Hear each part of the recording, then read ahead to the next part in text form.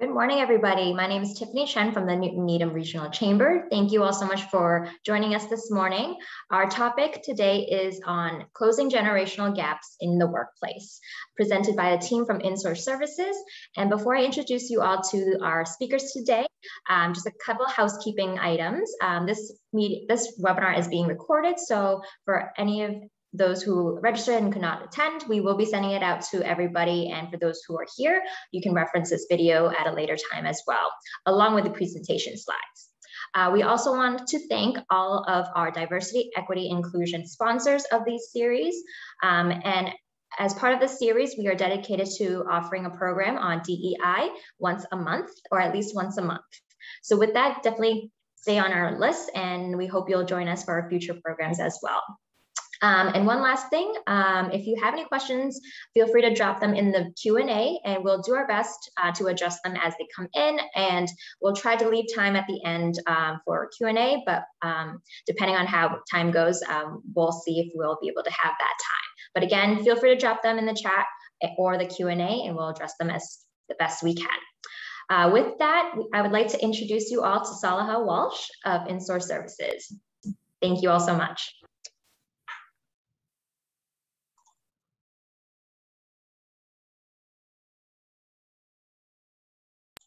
Oh, Saleha, you're on mute. Okay, sorry about that.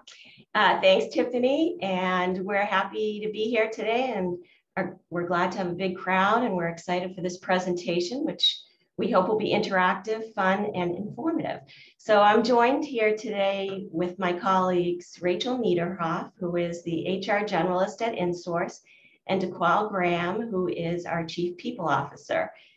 And so to this presentation, we'll each bring our experience in HR at Insource and also with our clients. And I'll tell you a little bit more about who we are and what we do in a minute. But also we're really excited because we represent 3 of the generations we're going to talk about. So we think that might add a little richness to our discussion and maybe a few debates here and there. So as Tiffany said, we're trying to focus on an issue related to diversity each month at the Chamber. And this month, we're looking at diversity and inclusion with a generational lens. So an hour is a very ambitious time frame to talk about the generations in the workforce. But what we're hoping to do is to build, some general awareness about what the generations, some of the experiences that shape the generations and how we can all work together to open up conversation and create more inclusive workforces that benefit from the richness of the generations and strategize about how to manage through some of the conflicts that arise between working with multiple generations in the workforce. Before we get started, I'll just tell you a little bit about Insource. We're based in Wellesley, and we provide finance, HR, and IT services to small to mid-sized companies. So generally, we're working with companies who need those areas of service, but not necessarily at on a full-time basis at all levels. So we offer a multi-level team, and often we're working with clients on a long-term basis in any or of those areas, or sometimes in multiple of those areas. So whether they're part-time finance, HR, and/or IT department. We also do projects and assessments. A lot of people ask us to come in, take a look at what they're doing, and identify opportunities for improvement, tell them what they're doing well, what they could improve on. We do training like we're doing today. We do recruiting, and we have about 110 employees, which I had to check with Rachel because it seems to change by the day, but we're about at 110 now. So we'll bring our experience at Insource here today, and also our broader experiences and our lived experiences, and encourage you to be active in the chat. At the end of our presentation, we're going to offer some strategies about working with the different generations. And at that point, it would be great if you all have ideas to put them in the chat. So let's get going. If you printed out directions to get here today, you're in the right place. My seminars are a great tool to help young homeowners who are turning into their parents. Now remember, they're not programs, they're TV shows. You woke up early, No one cares. Yes. So I was using something called Home Quote Explorer from Progressive to easily compare home insurance rates. Was I hashtagging? Progressive can't help you from becoming your parents, but we can help you compare rates on home insurance with Home Quote Explorer. Guess what? The waiter doesn't need to know your name. Do you know? You're muted, DaQuall. So as you see, even Progressive is in on this generational fund. We'll talk a little bit about what we'll do today in terms of our objectives, but unparenting ourselves will not be one of those objectives, as Dr. Rick just illustrated for us. What we do hope to do today is to examine some of the general characteristics of the 5 generations, whether they be in our workplaces or not. There still exist, at least generally speaking, 5 generations. And then we'll look at how they impact in the workplace relative to communication style as well as prioritization, and then the value that they add in the workplace. And should there be any gaps, exploring some strategies to, I don't want to necessarily say close the gap, because the gap can be a reality that can work for us, but to bridge the gap so that there is two-way communication and two-way traversing over the bridge. And so what is a generation? We recognize that there will be some generalization with these points here, and perhaps for some over generalization, no pun intended. But at a fundamental baseline, we always like to establish what the definition is of what we're talking about. And so for purposes of this discussion today, a generation represents a group of individuals who were born around the same time, and they have had some of the same or similar historical events. Because of that time, they've lived through those, which of course helps to create some beliefs, some attitudes, some values, some perspectives, some characteristics generally. There is some disagreement with various social scientists and psychologists, but we'll say that a generation is approximately, 20-year span of what we're talking about today. And something that's fundamental, we're all in a specific generation. Some may be on the edge of one or the other, but typically wherever one identifies, that generation is the standard or baseline of comparison. That's a nice way of saying your generation is right and everyone else's is wrong. And so that generation typically looks at others somewhat with a degree of skepticism. Now, it's very important, because I'm not going to tell you who, but these two people that are presenting with me, they were born in a certain generation, but they try to identify with another generation. So that is realistic, that one may be born in a certain time period, but because of some of those historical significances, because of who you may have been raised with, you may identify more with another generation that is outside of your chronological age zone. Okay, so these are the years associated with the different generations. This is the slide where I could have been in 2 generations, but traditionalists, and so you can see the ages there. Then there's baby boomers, which is, I think, is the largest, well, not anymore, but used to be the largest before millennials took over. Generation X, millennials, and then Generation Z, which often gets sort of combined into millennials because some of the people in Generation Z aren't actually in the workforce yet. And as you see at the bottom, depending upon what you Google and which person or expert you listen to, these years can vary for various reasons. But for today, this is the age range that we'll be focusing on. Take a look at this. Here's a crude way of identifying your generation. And I'm glad that I have Saleha, the HR guru, on here, so I'm not going to say anything to get myself in trouble. And we have Rachel, the HR generalist. I'm definitely not going to say anything to get in trouble. But think about this for just a second. Which end would you prefer? Because whatever end you prefer, there may be someone in a different generation that doesn't prefer that end. And some people would say in a particular generation, I would never wear something like that.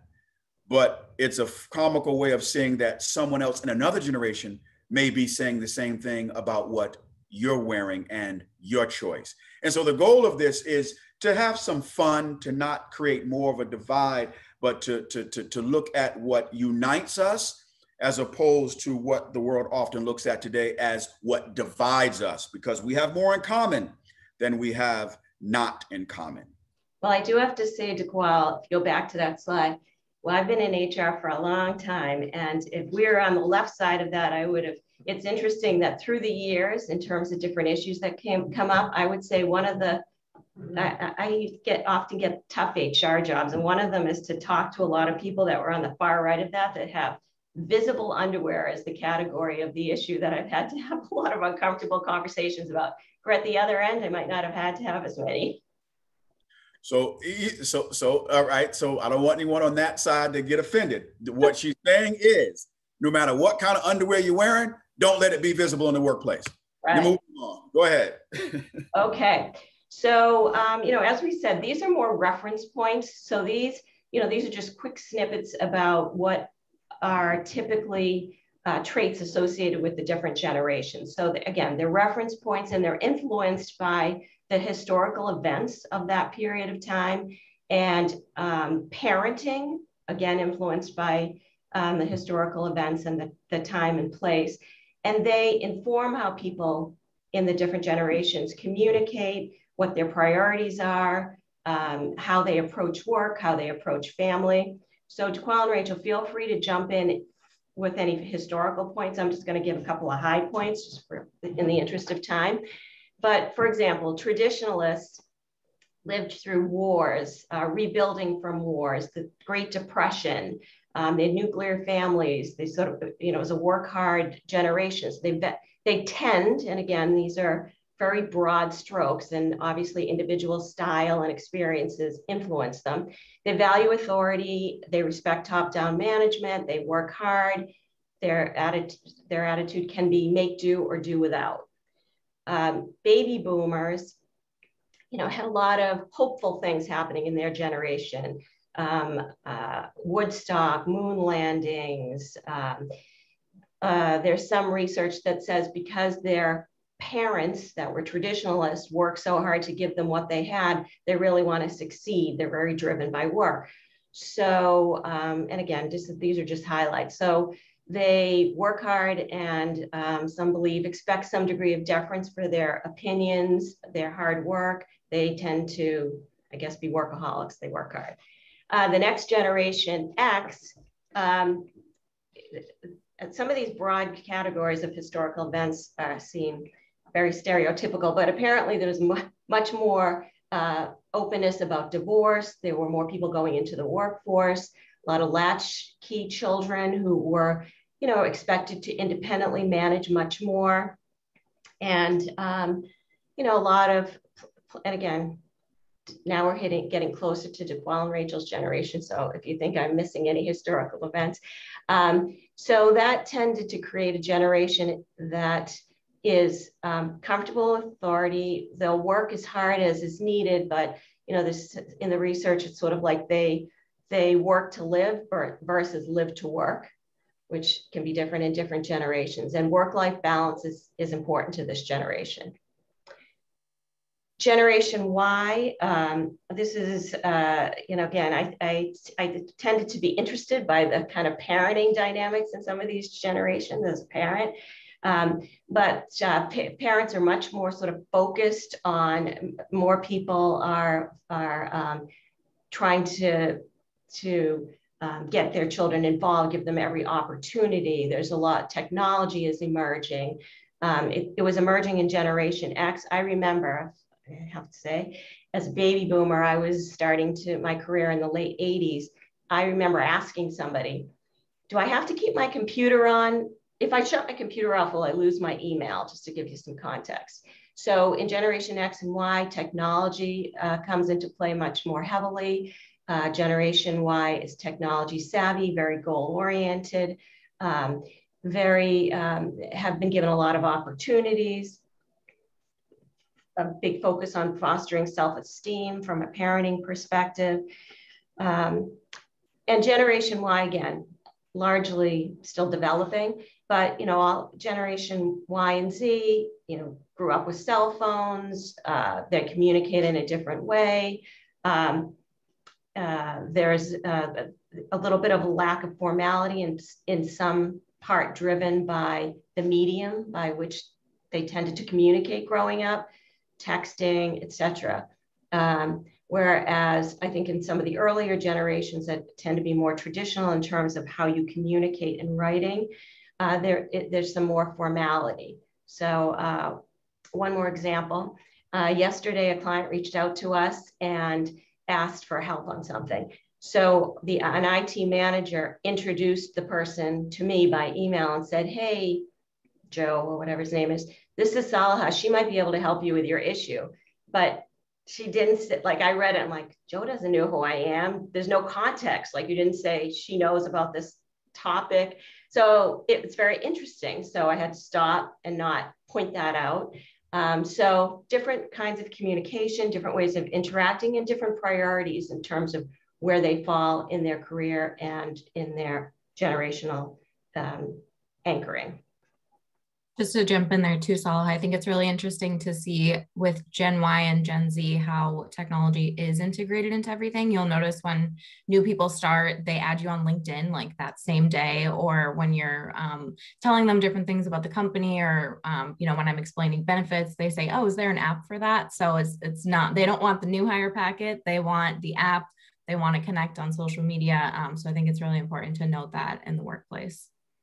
And that's a great point, because we have seen in our recruiting area and consulting that there are some people that actually will forego filling out a job application if they have to do it manually, if it can't be automated in some way. And we often find that that can be Generation Y and some Generation X. I want to make a note that when you see Gen Y here, that is synonymous with millennial. So it's an interchangeable title. We hear millennial sometimes more, but it is one and the same.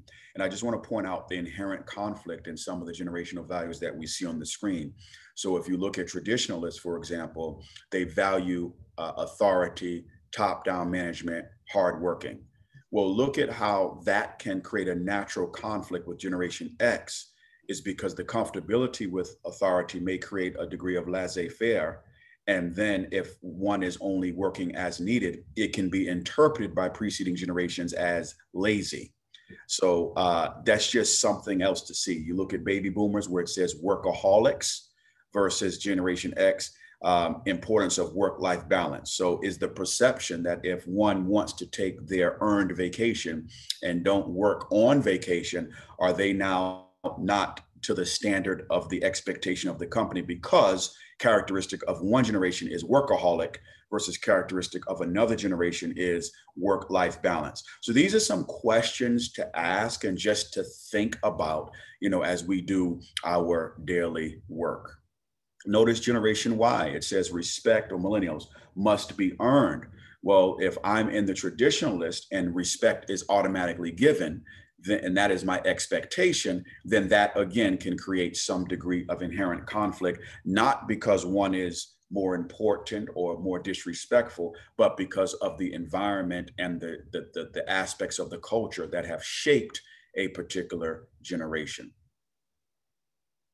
So this slide just shows what the breakdown is of the current workforce. So you can see that currently the baby boomers and millennials are making up the biggest group for their generations, and the silent traditionalists are sort of phasing out. And then we'll see how Gen Z comes in years to come. This is just something that's taken for your benefit, if it's beneficial for you. The projected labor force by year 2023, as you see here, the source cited below, we see that the millennials, as Rachel just said, will probably occupy the majority of the labor force, with Gen Z coming behind and Gen X phasing out, which is normal and natural as we all age, but it's just interesting to put the age range demarcation on it. So from a succession planning, if there's any people here that are planning succession plans, or if there are people that are planning, retirement, if there are people that are planning, what they're forecasting for recruiting and hiring may be, this can be a useful tool for you. So now we're going to jump into some strategies, specific things that we hope will help highlight, ways we can all work together, not saying that one generation is better than the other and one generation has to cater to the other, but some things that all generations can think about when working with a different generation. So we're going to touch upon some highlights, but in doing some background research for this presentation, we came across a resource that is also helpful. I mean, obviously in an hour, we can't give as much specificity as we would like, but Tiffany's going to share in the chat a resource that actually provides a grid about different kinds of interactions in the workplace and good strategies that you might want to consider for different generations around some of those. So here we're just kind of touching highlights. And we're, as you can tell, trying to go through the slides at a pretty rapid pace because this is a good topic for discussion and interaction. So we're hoping that we're going to have some time for that at the end. Okay, bridging the gap, strategies for communicating with the traditional.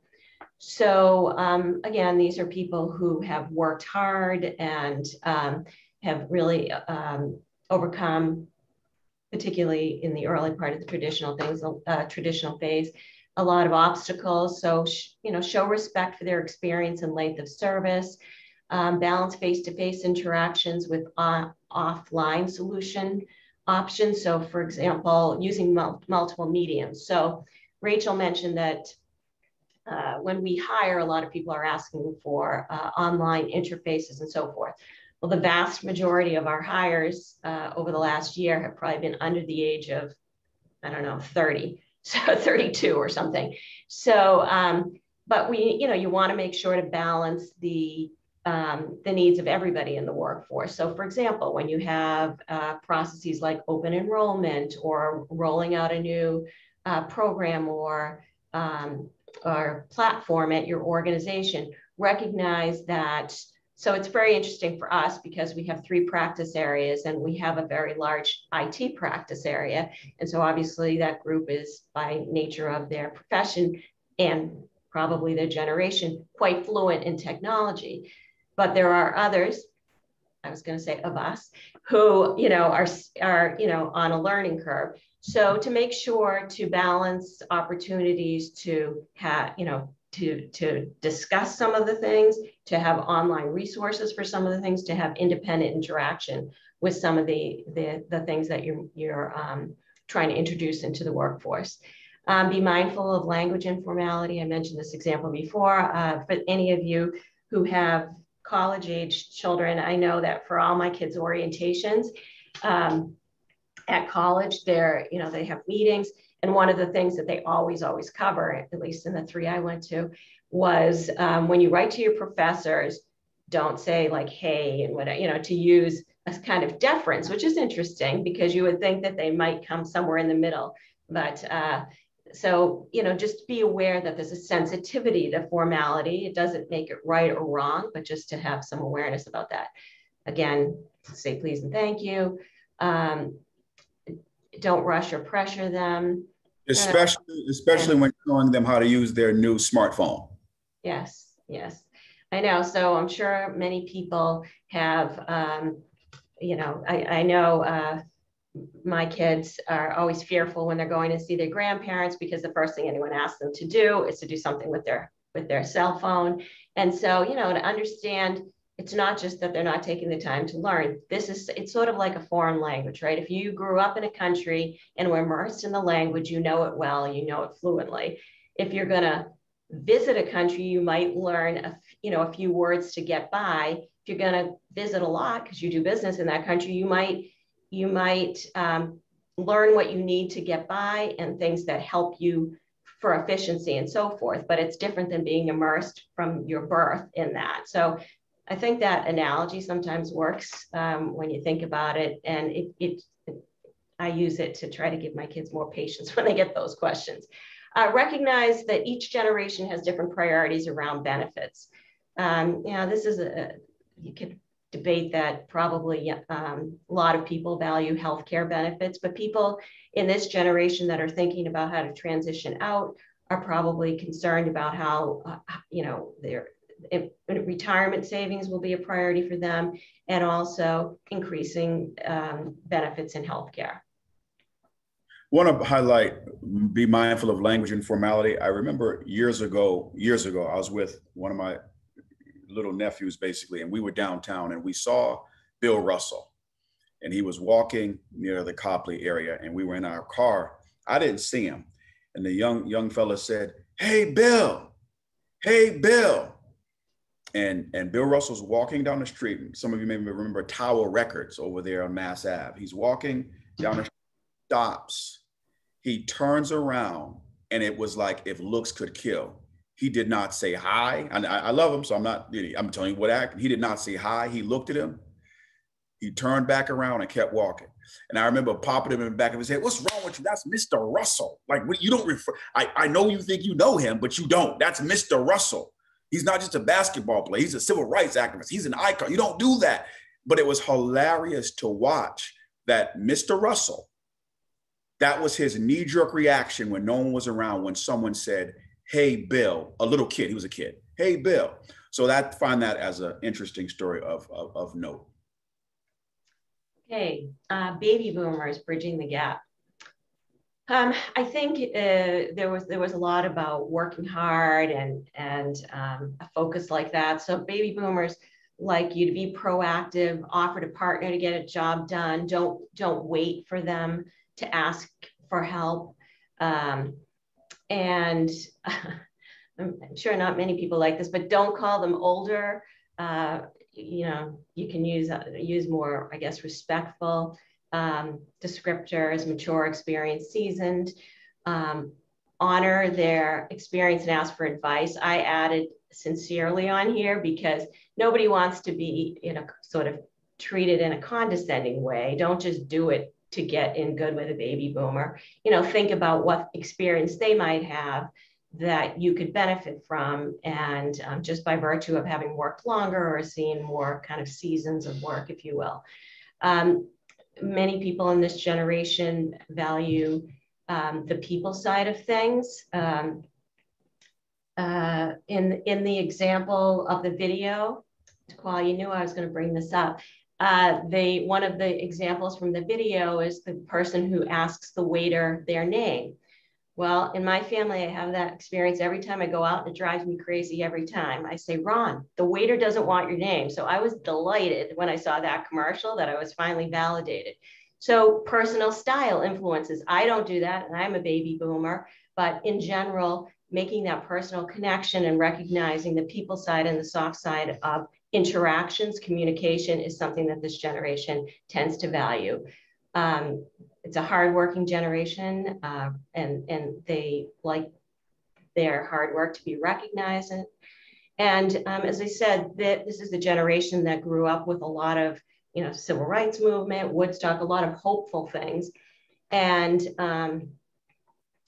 this is interesting. I added this one: optimism doesn't necessarily translate to lack of urgency. So I was in a meeting with people, I guess, across 3 generations. There were 3 of us, and we were tackling some challenging issues. And 2 of us, a baby boomer, and I think the other one's a traditionalist, basically we're like, "Yeah, it'll work out. It always does. We, et cetera, et cetera." And the other person, who was of a younger generation, really wanted a plan. What are we going to do next? Very much more cut and dry, both of which have extreme value. And the richness of both of those perspectives is really helpful. But one, optimism doesn't mean you're out to lunch, and a sense of urgency doesn't mean you're focusing on the wrong thing. So to be able to really appreciate the value of that. And to point out something that I see, working with clients at times. And again, this presentation is much larger. We've done this for retreats, 4-hour sessions, 6-hour sessions where we break up into groups by generation and have different dialogues, different conversations, solve different issues, work on different strategic plans. It's fascinating to see different pieces of the puzzle come together in a different way. But look at the first bullet where it says be proactive. So think about that in relation to Gen X, where the preceding slide talked about Gen X. And again, this is not all Gen Xers, but what I think, Saleha, you said, work to live, not live to work. And so so if as a Generation X, I don't see what the baby boomer sees, and it's perceived as, oh, that person doesn't fit and they're not proactive and they're not a go-getter. Is it that person, or is it a characteristic of that generation that can be highlighted for that person to learn to be Generation X more proactive? And so something that's fascinating when we say, well, we want people to take the bull by the horn. Well, first of all, where's the bull?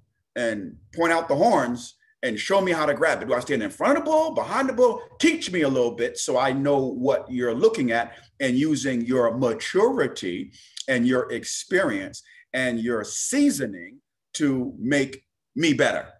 And at the same token, as we see with the next slide, if I can get there, with the next slide, is because I have to be, as Generation X, I'm putting myself in the category just for purposes of example, I have to be able to receive what you're saying with a degree of humility, and as we said before, deference.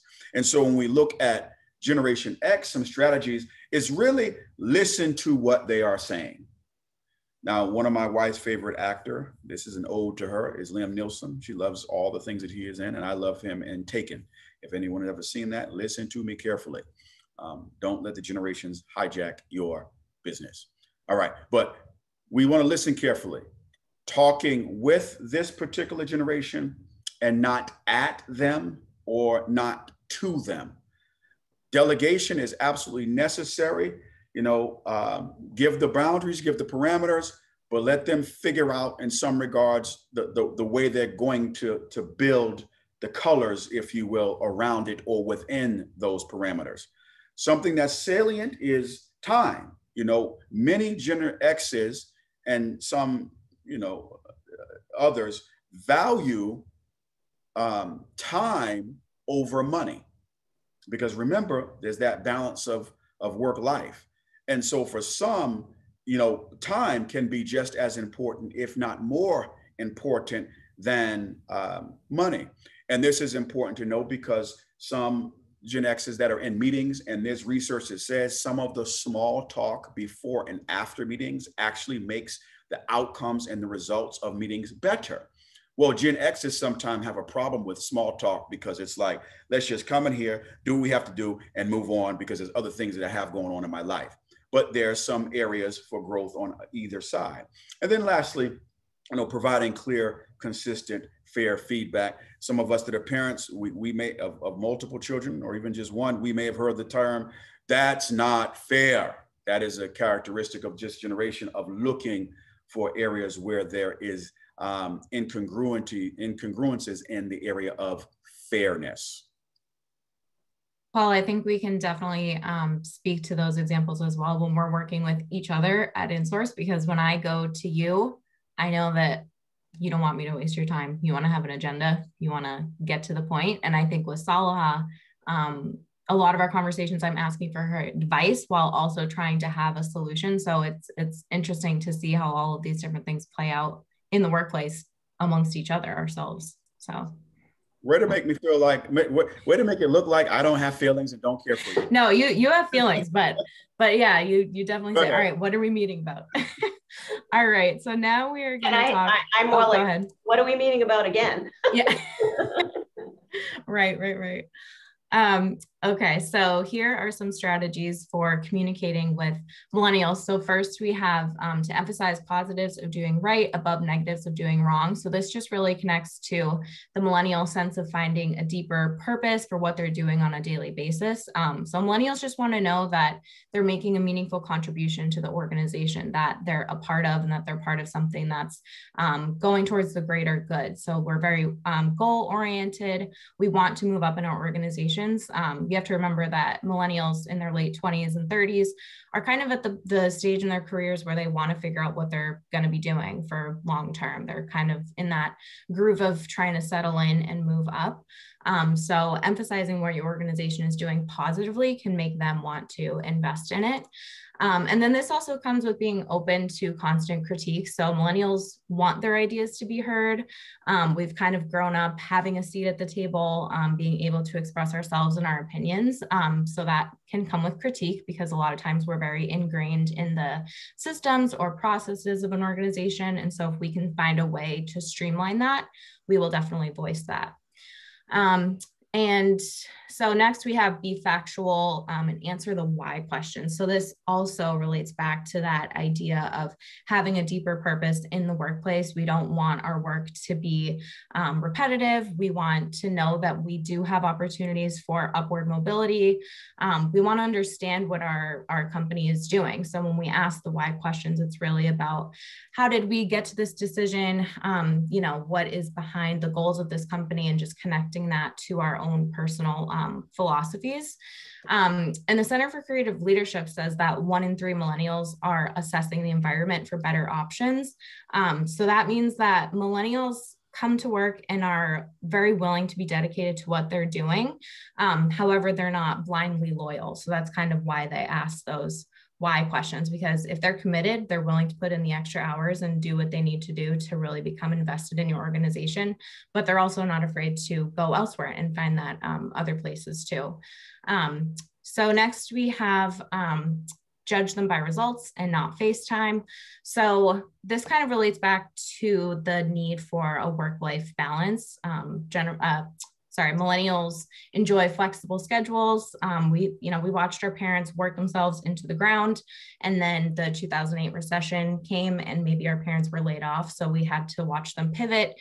And we've kind of grown up knowing that if I am attuned to, really investing myself and showing my assets to a company, then they'll hang on to me.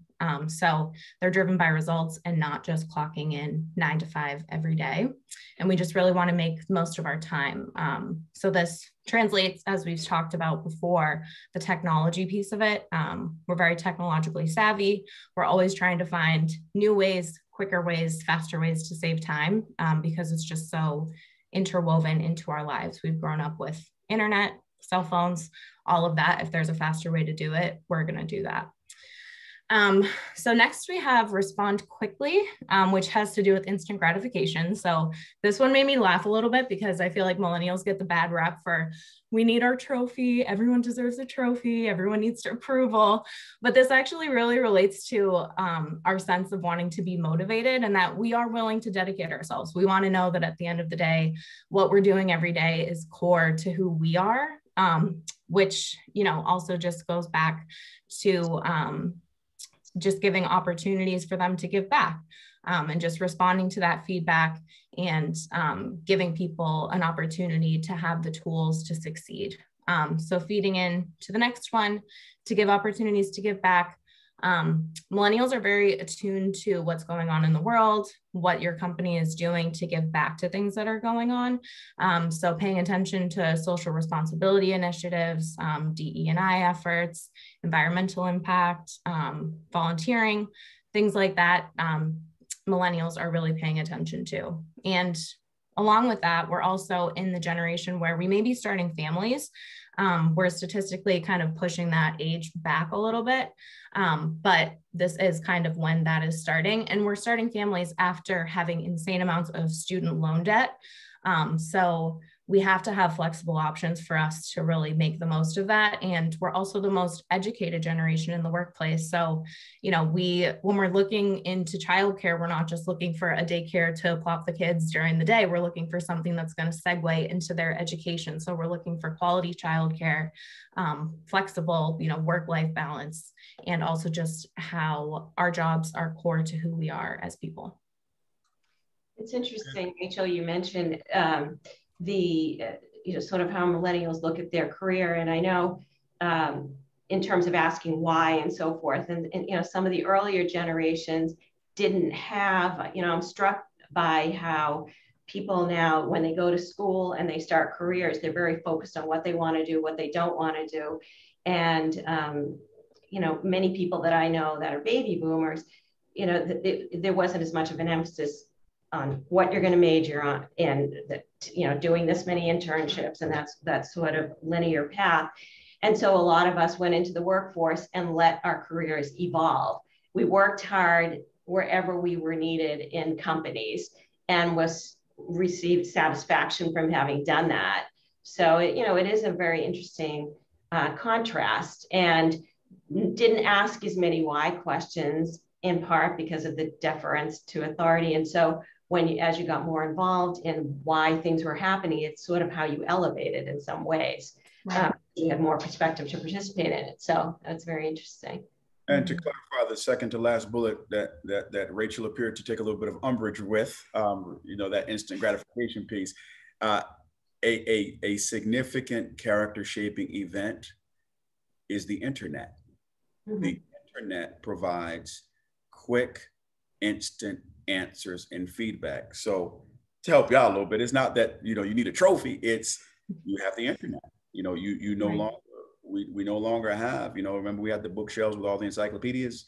We don't have to have the encyclopedias.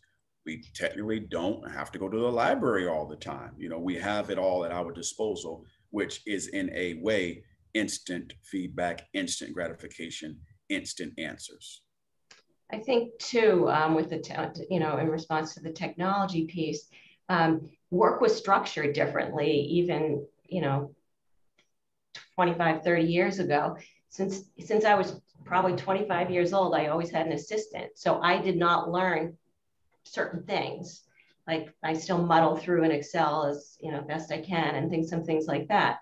And so that is just something that's just not, that is not quite as existent as it once was. And so people have from the start been participating in all aspects of their work, whereas in the past, it was much more segmented, I think. Mm-hmm. And the constant critique part, which is a part of the work, can be sometimes interpreted as negative, but again, keep in mind some of the character shaping events. 9/11, Oklahoma City bombing, Columbine, Clinton impeachment. These are things that shaped, the need for one to question, in some regards, authority. And what do I really see? Many K-12 curricula, they're taught from kindergarten up to question everything a little bit beyond the Socratic method, but to really take it apart, reason with it, put it back together, critique everything. And so some of these, we know, assuming people are being respectful, it is again a characteristic of the generation. And lastly, we see this last generation here that we're currently dealing with, that's again, depending upon which scale you use, they're currently somewhere between the age of 7 and maybe 23. They would love for the work to be connected to something bigger, and that to be communicated regularly, even if that's things like community service. As Rachel said it before, based on her generation, that, we want to see our future here. We want to see, or have a vision of what we might be. We see in the Department of Recruiting that a number of people want to go to the president and CEO position very, very fast, but they have to be able to see career progression, or it can be discouraging at times. Providing, again, learning opportunities so that they can connect to something bigger and see themselves as a part of something bigger. Thinking again about the internet, thinking about texting, thinking about, FaceTime, instant, communication. This generation is grew up on instant feedback, things being in the cloud. So by the time they get home, the teacher's already responded. We don't have to print, and I print around the ink, go to the store, get some more, peel the little size of the paper off with the little holes in it. No, everything is right there. And so the expectation that they have inherently sometimes is my feedback and communication is right there. And of course, being flexible, allowing for greater independence, creating community, going back to the first bullet, looking to be a part of something is very, very valuable. Some from other generations may call this a little bit of an oxymoron, because it may seem like, well, we're more connected virtually, but yet distant personally. And so there can be some discussion around that. But in this generation, connectivity is any form of connection, whether virtual and or physical. And of course, valuing financial incentives. You know, I said before that some value time over money. That's not to lessen the importance of money, but this generation, you know, does value money also. So we'll pause there, Tiffany. If there are any questions in the chat that we did not see, we'll do our best to address them now. Great, thank you all so much. And there were a few questions in the chat and the Q&A. And just a reminder for anybody who does have any additional questions, feel free to drop them in the Q&A and we'll do our best to address them. And also, any strategies that people have that have worked in terms of bridging, that would be, I think, really helpful too. Absolutely, absolutely. This list is not exhaustive. Again, we have a much larger training. This is just a dipstick, but please share some strategies that have worked for you also. Great.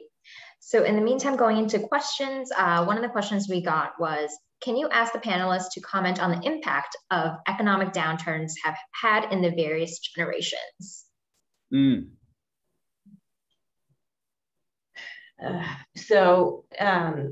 mean, I think security in the workplace, you know, certainly traditionalists had insecurity in terms of income and depression and rebuilding and so forth. And so a sense of security and maybe a lack of confidence with the security, whereas later generations that saw their parents succeed and felt more hopeful, you know, may have felt more autonomous in terms of what they asked for, how they behave in the workplace.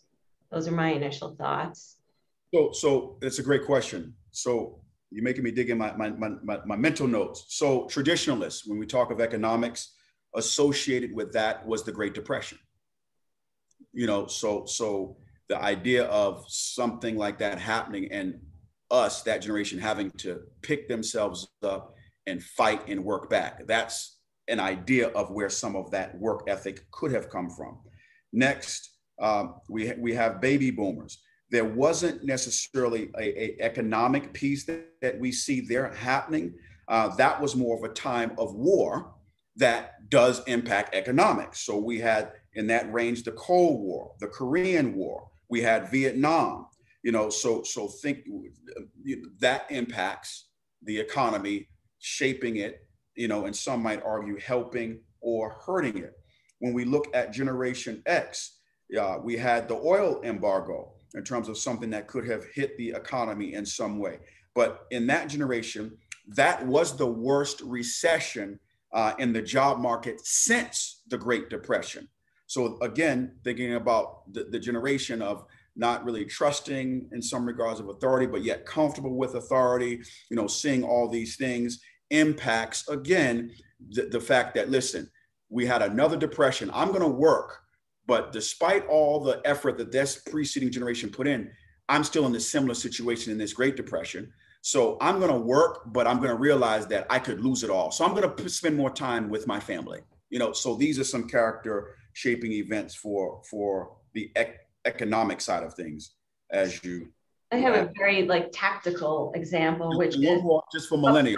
Millennials is interesting because that's a booming economy and job market, you know, within their time frame. And as you know, some of the economists on the line know that some are expecting another crash, you know, in the years to come based on the things that are happening currently. And then, you know, that will obviously be something that shapes our kids that are younger now. So think if you ever had a conversation with someone about paying off your mortgage, what that could be based on different generations. There are people who know with the mortgage rates the way they are, does it make sense to pay off your mortgage or invest that in the stock market now, given the returns and so forth. So people who have been through financial downturns might just want the security. They don't care if it makes financial sense.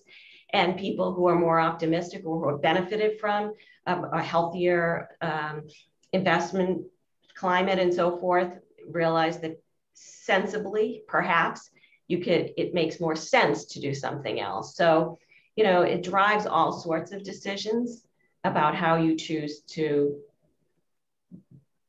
enact different things in your life, your work life, and your personal life. Great, thank you all. Next question. This is in reference to the chart that was in the presentation about the different generations in the workforce. It seems like baby boomers and Gen Y are outnumbering Gen X in the workforce. Does this mean Gen X has a higher likelihood to retire than baby boomers? Rachel, do you want to take that one? Well, I'm wondering if it has anything to also just do with the fact that it was a baby boom versus the next generation. I mean, I don't know the statistics on that exactly, but yeah, I mean, if baby boomers were the next generation after the Great Depression, then there might be that drive to continue working longer than Gen X. Yeah, that's real, and that's a great point. The statistics say typically that baby boomers, there was a baby had birthed every 17 minutes for 20 years. Every 17 minutes for 20 years. And as Rachel alluded to, you know, the X, millennial, and I'm assuming Z are pushing some of their family choices to later in life. Right. You know, and so there's some data out now saying, well, you know what, there may be discrimination based on ageism. And that may be true, absolutely. But then we also have to look at the fact that the market for those at a certain age is smaller that are looking for employment. And then the converse of that is, you know, there used to be a time where, you know, you could work in a factory, retire, get a good pension, buy a nice house, and live happily ever after. We know those times are gone. And so it requires people to stay in the workforce longer. I saw that there was something in the chat about how this relates to DE&I to some extent. And I mean, I think a lot of the same principles that we talk about when we talk about other forms of diversity apply here in terms of learning what you can, learning about the history of the generations as you learn about different cultures and sort of what motivates, drives, or impacts them. And also having uncomfortable conversations, you know, talking about some of these things. There was, just had an example that left me, oh, I know what it was. So a lot of times we're in meetings where, so I mentioned we have a large IT staff, and they all do gaming and like talk about things I don't even know what they're saying. And, you know, to think about, oh, there might be other people in the room. How do we make this accessible? Likewise, I could be talking about something that other people haven't experienced. So to be aware of how to include people and to be inclusive. And so I think a lot of the same themes, the goal being to benefit from the diversity of your staff, however, in whatever form it comes, age, ethnicity, gender, et cetera, and to have proactive strategies to do that. So that people do feel included and valued. And DaQuall and I were joking sometimes when we have an icebreaker, or I think maybe on our profiles it asks like, what do you do in your spare time? And I told him I'm never not going to say what I do anymore because I feel like it makes me look like I'm trying to fit in with younger people when in fact I'm really not. So I always say I like live music and I like going to breweries because they have live music, but I don't want to look like I'm trying too hard, even though that's the truth. So like thinking about those things and being more your authentic self, like why should I care? So just thinking about those sorts of things. So authenticity, uncomfortable conversations. I put something up today at Insource on one of our channels that I never would actually like 3 years ago would have talked to my coworkers about, particularly those that are probably millennials, which is that I'm going to an event and I need to bring a joke. So I posted it out to the whole company. I would never have done that without these kind of mediums. But I was like, kind of looking forward to see how that plays out. But, you know, just trying to step out of your comfort zone, do other things, think about the people that you're working with. Great, thank you all for that. Next question is, have you observed that generational attributes are different for people who are immigrants or first-generation offspring of immigrants? I don't think I could hazard a guess there, but I'm not an expert in that. I have to believe that those things absolutely play a role in how people fit in. You know, personally, even though these generational attributes are good kind of guideposts, certainly personal style, personal experience, absolutely overlay the tendencies of a generation, particularly if they didn't go through those historical events in the same way that other people have. I would agree. Great, thank you for that. Next question I have here is, do you think the advances in medical technology and education also have big impacts on the generational differences? My humble opinion, again, I'm not an expert. In my humble opinion, when we look historically, I think it impacts because it helps. I think every generation brings something to the table for the betterment of our world. And when you think about the fact, let's take the civil rights movement, where Dr. King was young. He was, 20s, early 30s, but he had men, Ralph Abernathy, he had Gandhi, he had people that were much older than him that invested in him, and he wouldn't be where he was at that particular time without other generations. Then he had Jesse Jackson, who was at North Carolina A&T, with other people that were younger than him to carry it forward. So I think we do ourselves a terrible disservice when we continue to segregate and categorize as opposed to coming together. So the answer is, it doesn't create a divide if we use it the correct way. It can add different layers to reach different people, which again, we say, how does this connect to diversity? Because it's clear, the more differences that one may have or be a part of a project, the more perspectives one brings, which increases the likelihood of the product being better. So I know we said don't use this word, but I'm gonna use it now just to prove a point. The old need the young, and the young need the old.